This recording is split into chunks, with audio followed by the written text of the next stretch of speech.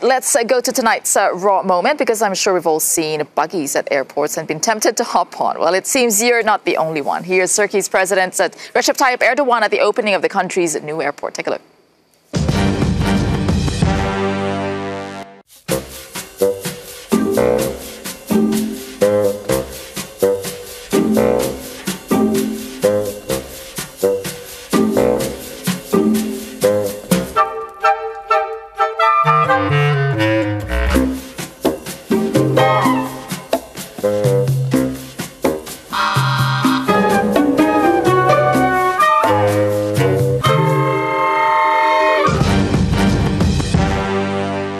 It was almost a soft moment, but you see the security around.